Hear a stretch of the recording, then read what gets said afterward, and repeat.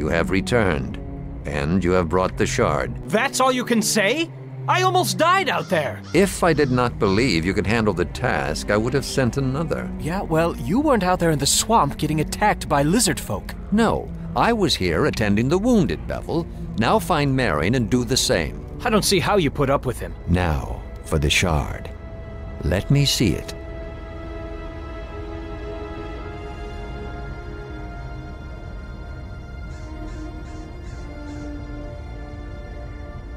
Our talk is for our ears alone. Bevel has served his purpose and does not need to be troubled any further. Bevel has his uses, but it is not wise to depend on someone of starling blood for too long. Also, his complaining tires me and will not serve you where you are bound.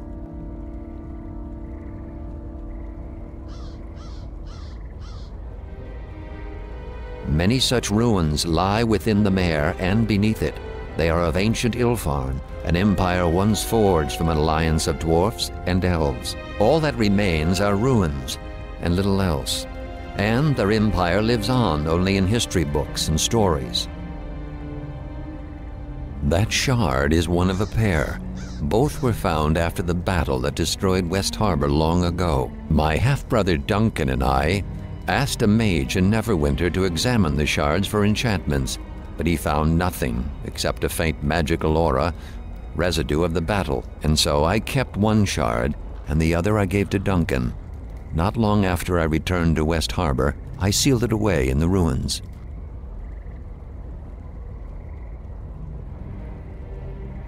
So to speak, it would be more appropriate to say that I have a half-brother. Duncan, like Bevel, has many faults that would make it wise not to rely on him or call him kin.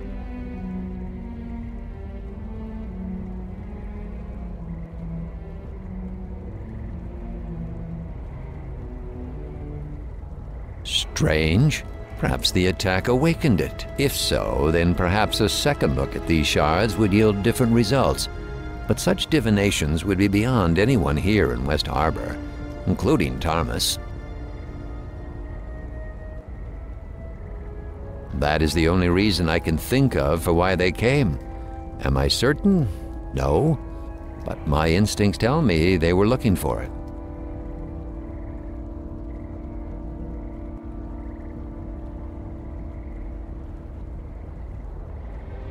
It was long ago, and it was a battle that did not concern West Harbor, but the village was caught up in it like many such villages in the mare of dead men. We knew little about what had sparked the conflict. Demons were involved, led by a warlock of great power. We only knew him as the King of Shadows. The forces of Neverwinter attempted to drive the demons back. Many villagers fled, some taking the road, others wading into the swamp, anything to escape the battle. There was an explosion, pure and white, then nothing more. I could not bring myself to cast it away. Yet at the same time, I did not wish to keep it close. You are too young to remember what occurred, I know, but the battle was a terrible one. And that shard, it reminds me too much of that night.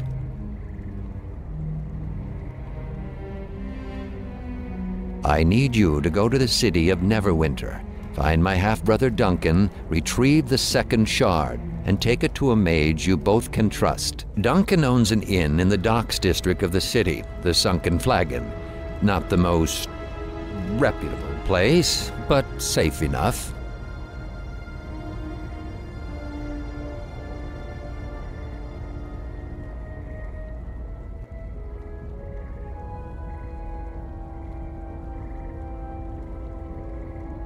No, I know you value him as a friend, but it will be of no help outside of West Harbor. He would only slow you down. Bevel is made for simpler things.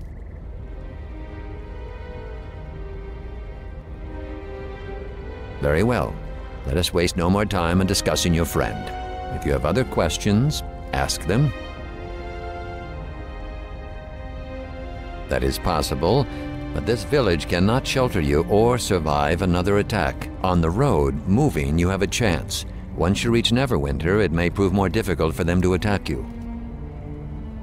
The problem is more complicated than that. If we give them the shard, I doubt it will prevent them from believing the second one lies here as well, or others. We only found 2. It is possible there were others, scattered into the swamp or taken away, or have met other ends. Head to the small port town of Highcliffe when you are free of the swamp.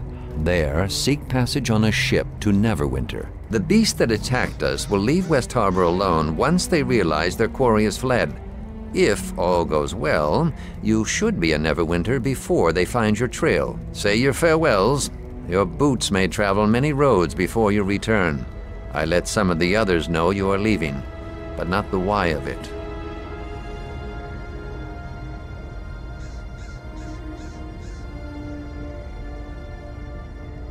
I was raised amongst the wild elves, and for all my years amongst the race of man, they make little sense to me.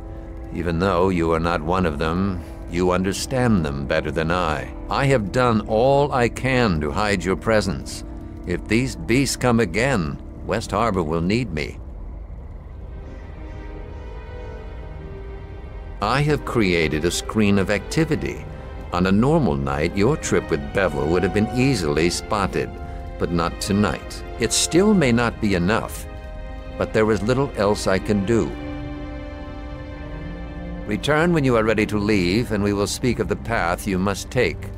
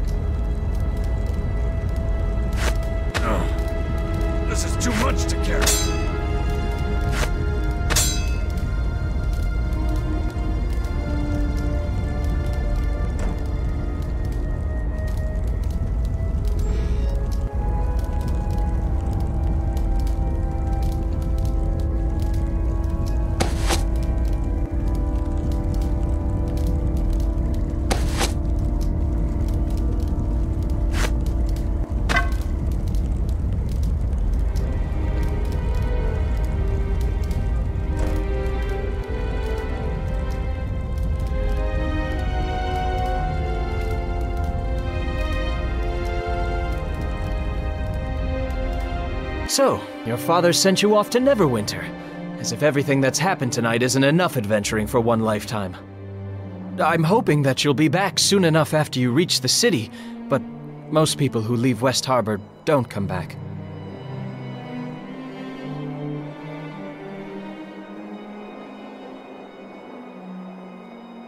It'll be a shame to see you go. We lost a lot of harbormen to the attack. Hopefully your father's right, and there will be no more attacks once the shard is gone. Still, the village will need every sword arm it has.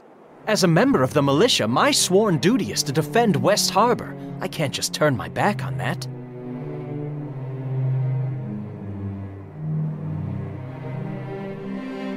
Not really. There's an inn north of here along the road. It's the only one between here and the edge of the mare, from what I understand. Plenty of lizard folk in the swamp, of course. Just stick to the roads and you'll be fine, though. At least, that's what I've heard. Good luck. And if you run across the one who killed Amy, stick a blade through his heart for me. She deserves at least that.